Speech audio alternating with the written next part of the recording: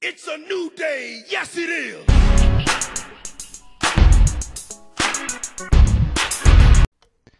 Welcome back. It is Friday, so that means Friday is theory day. I'm going to talk about Rise of Skywalker and the pull fans. It makes sense to have a franchise have this big of a pull. Everything in media that has been pushed this huge has this big of a pull back. I'm on Rotten Tomatoes. Let's see if I can see this score. Let's see. Opening 22%. 100%. So there seems there it is. So critics is a 54%. With a count of 447. But the audience score is 86%. 79,000 over 79,000. And I've seen this all over social media. People are loving it. People are hating it. I'm gonna give you my opinion. Read some of the comments that these leave on Rotten Tomatoes. Rotten Tomatoes is a little iffy with me. They had a thing with Dave Chappelle's special. It was shut down to non-critics for like a week, right, 3 days. And the critics said, "Don't go watch it. It was awful." They said, "Don't do it." And then it was open up to the critics or to the fans, and fans loved it. I love Dave Chappelle. He's not afraid to speak his mind. He's a comedian. Jokes are jokes. If you like the joke, then you like the joke. If you don't like the joke, then you don't have to listen to the joke. With the Star Wars movies, a little more touchy. We have fans that go back to the original trilogy that have fell in love with the books, like old canon, stuff like the Old Republic, the adventures with Luke Skywalker after the movies. Then you have the generation who got to see it again when it was revived.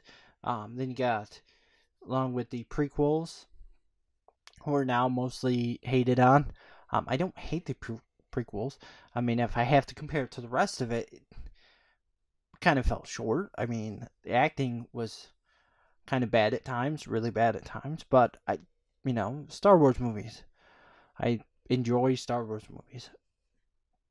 I'm not a huge fan of The Last Jedi. I do, however, like the movie. I like Rise of Skywalker. Yes. When I went in with high hopes, with all the, J.J. Abrams coming back, and all the stuff that was shown, the trailers. It made me hyped. It made me excited. So yeah, I went in there excited. The film was good. As a film, the visual effects were great. The sound was great. Everything was on point. Now looking at it again, so I was on the high train. Now looking again, it had huge plot holes. And it had plot holes due to the fact that The Last Jedi just completely ignored everything. And it has huge plot holes to the original canon. The Disney canon, not canon, back in my day canon. But Disney canon.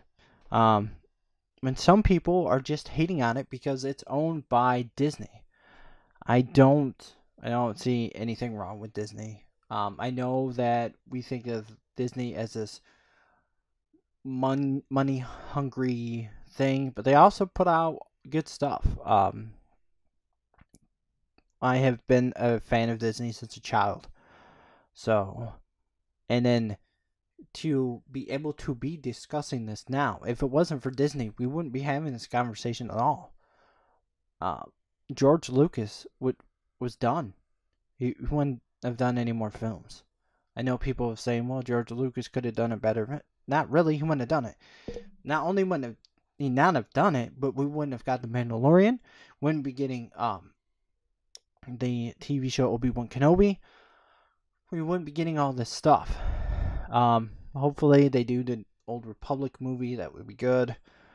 But yeah, we wouldn't be getting Star Wars. And I think that people are mad about that because it's been pushed down our throats since, Disney bought it.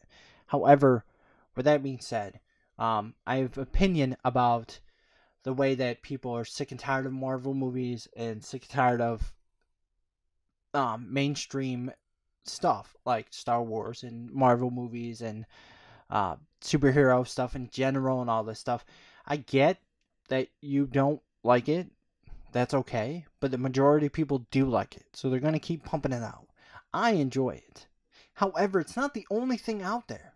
It hasn't taken on everything. Like, that's why I don't understand. You act like that's the only movies you can watch. But that's not true. Once Upon a Time in Hollywood, fantastic. There's other good movies that came out. I just watched Six Underground the other day. Netflix. With Ryan Reynolds and what's his face? Michael Bay. That was a good movie. The Quiet Place. That was a good movie. That was a good movie. All these movies are coming out alongside these movies. The Academy Awards don't even recognize Star Wars. Not Star. They don't even recognize the Marvel Cinematic Universe when they go for the Oscars or the Emmys. They're not. So you complain about them being mainstream, but the Oscars are the mainstream. And they're not even recognized. So, anyways, my rant about people just hating stuff when there's other things out there. You don't have to, you don't have to look at a certain thing. We have choices. It's like Xbox versus PlayStation. I get that asked. I'm on another tangent. I get asked that all the time. Xbox, PlayStation, both. I'm in a decade where I get to choose Xbox, PlayStation, or Switch. I can have all three of them. I can have one of them. I get to choose. If I want to buy Call of Duty, I get to. You know what I mean? There's so much content in that. Same thing for the movies. Knives Out was a smash. I'm excited for Bad Boys for Life. I cannot wait.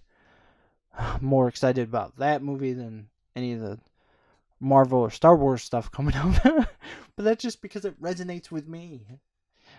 Anyways, so looking over some of these comments, it doesn't do anything new or even terribly itching. Let's see, it doesn't do anything new, but maybe it didn't have to. It should have to be a good enough It's good enough to stick the landing, and it does. See, and if you compare it to what he had to work with, apparently there's a big thing. J.J. Abrams had a big cut of the movie taken out. It is more than just, the director. Yeah, the producer too. Let's see.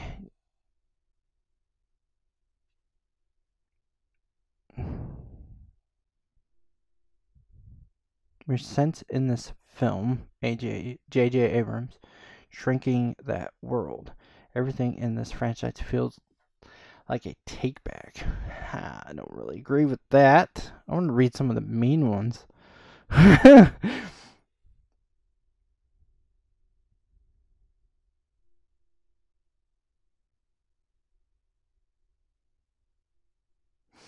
Some of the plot holes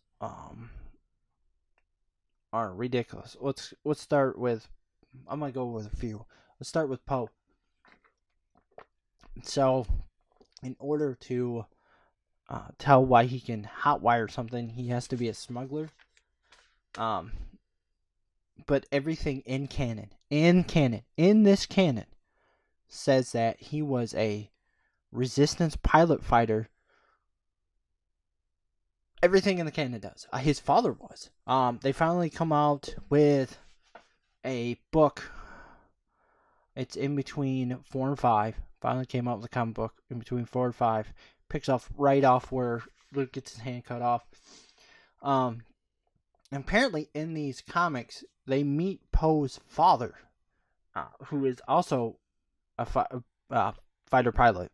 So making him a smuggler doesn't make any sense. Saying that you cannot do light speed from Earth or from a gravity from a planet, and then all of a sudden ignore that and go, yeah, we can, just because you want to show something really cool. This is what we're talking about. This is what fans who don't like it and have a legitimate gripe, not the ones that just don't like it because they don't like it. That was your continuity. Also, you make a big deal about them being able to track through light speed with this device that's on the ship that gets blown up. Now, all of a sudden, TIE fighters have this ability with no explanation. See, people hate stuff that happens with no explanation. And I know those are really cool scenes. They could have been done better. Escaping off the planet and taking off. It just, so many. What was Palpatine doing all this time? How to get all those people? There's like over 100,000 people on each of those ships. There's 100 ships in the title. I'm not going to go through all these.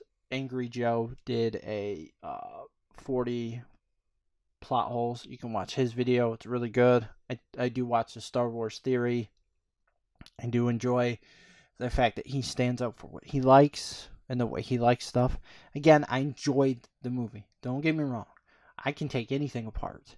It's easy.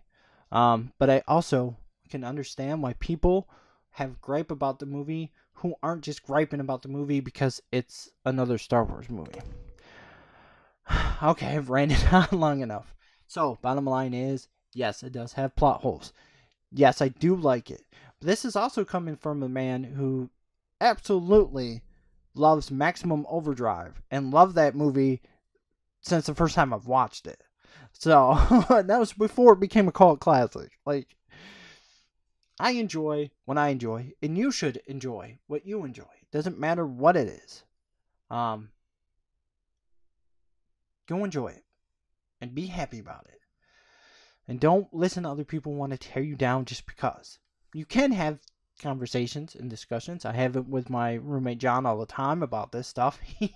Oh my god, he's a big advocate for this movie, so it's really easy to get him going.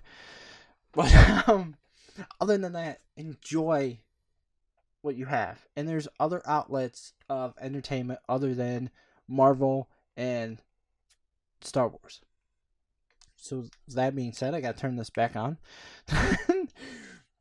Much love, JD out.